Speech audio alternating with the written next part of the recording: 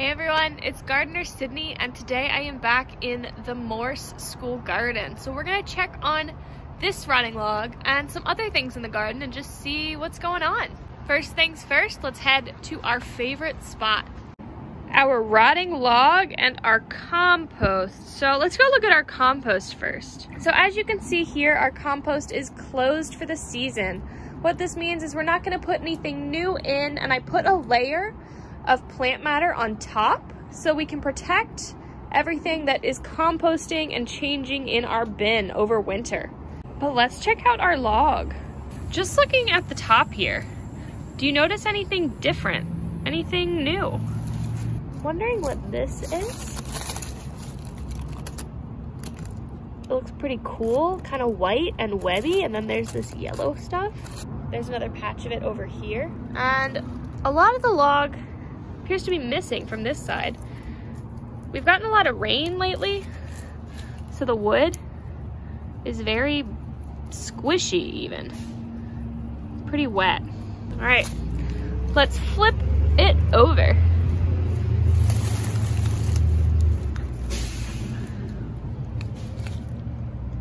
Do you see anything under here? I see that first. I'm not sure what that is. Do you have any guesses? Okay, so I flipped the log all the way over and I see a lot of interesting things here. I see this white stuff that to me almost looks like frost or webbing. Let me feel it. Oh, doesn't really feel like much, and it kind of wears away when I touch it. Looking right next to that, what do you see here? I see we still have some pill bugs or roly-polies. Then we have these big circles. Do you have an idea of what those could be? They're very round. They look pretty clear. Let's look at another. Awesome. I see some more. And up here, we have some worms. Or I guess one worm doing their business.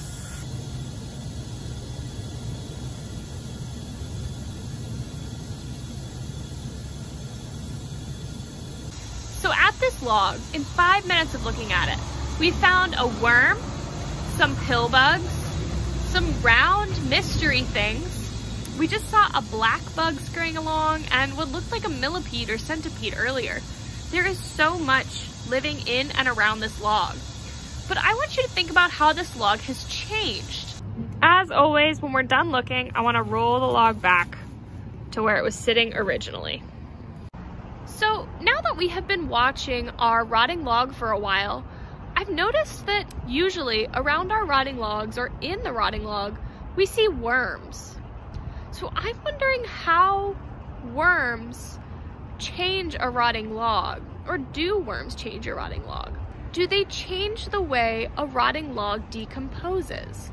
So I have an idea for a little experiment we can do, and we'll see what worms are doing in and around our rotting log. Okay, so I want to understand how worms change the way that things decompose. So I want to set up a little experiment. Here I have all of my supplies.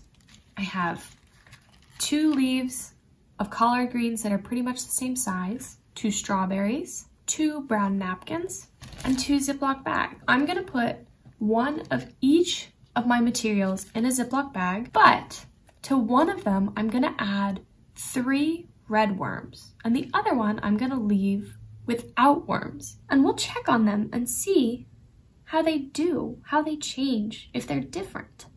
So I'm gonna set them up now. I have both of my bags set up, but they don't have worms in them yet because I want to do a few more things. So worms are living things. So I wanna be sure that they have the things that living things need. I wanna give them water and air, and I think this should be enough food for them. So I'm gonna spray each bag twice with water and poke air holes in it. All right, so now I wanna put my worms in. I had said we were gonna do 3 worms, but now looking at how small these worms are, I think we're gonna do 6. So I'm gonna double it. So I'm gonna grab some worms and put them in our bag.